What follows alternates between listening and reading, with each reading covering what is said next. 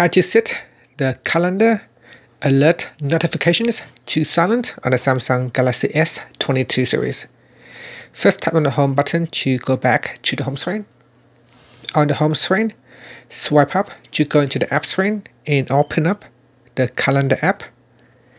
Next, in calendar, make sure you are back at the calendar view and then tap on the menu key at the top. From the pop-up menu, tap on the settings icon. In here, we go down and tap on alert style and select an alert type, and then from there tap on the sound at the bottom, and then in here choose silent, and this will allow you to still be able to receive notifications, but it will be in silent instead of raising an alert sound. And finally, you can tap on the back key to go back to your calendar, or tap on the home button to go back to the home screen.